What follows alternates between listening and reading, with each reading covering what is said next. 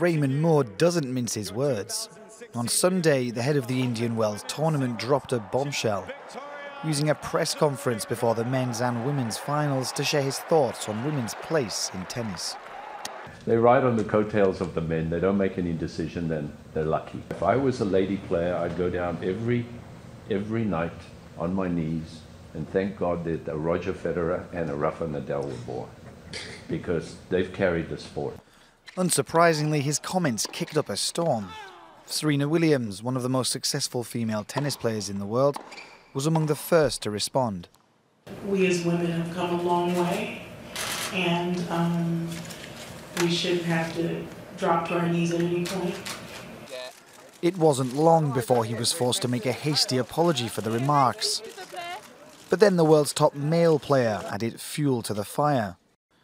On Sunday, Novak Djokovic suggested that men should get more prize money than women because they get more viewers. Djokovic did add that women deserve respect and admiration for fighting for equal pay.